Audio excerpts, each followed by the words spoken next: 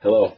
In this video, you're going to learn about using Microsoft Cloud Office 365 and Excel collaborating. And the whole goal here is to feature the productivity capabilities. And I'm dedicating this video to the mobile innovator. And that's someone who uses their smartphone, their tablet. In this case, we're using an iPad and a Safari browser in an iPad with SharePoint. And my associate Ignacio Abel is going to be working with me, collaborating on updates in an Excel spreadsheet. So, do you want to go, Ignacio? Yes, of course.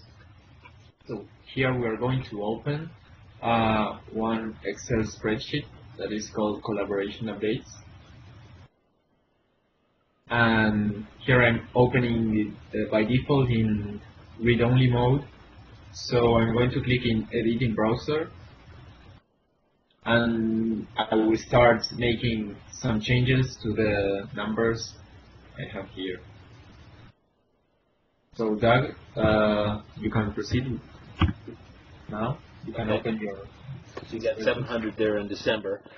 On the iPad side, I have logged into the SharePoint site that we're sharing a file on it. And I clicked on the collaboration updates file, and then it says edit in browser. I click on edit in browser, and we're looking at the same spreadsheet. I'm going to go to October and change the number for October from 200 up to the 550 number, and we should be able to see that, how that gets rendered in the site there.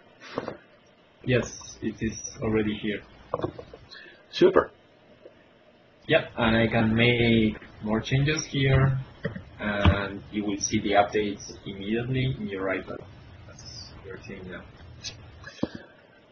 Very well. So, if you're thinking about what you can do with Office 365, managing team.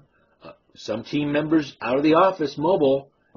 We just showed you a demonstration of Excel managing data in the cloud on multiple OSs, securely done in a SharePoint site. Thanks for joining us, and please come visit.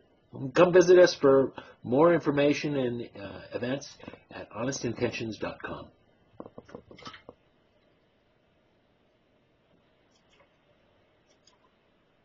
Done.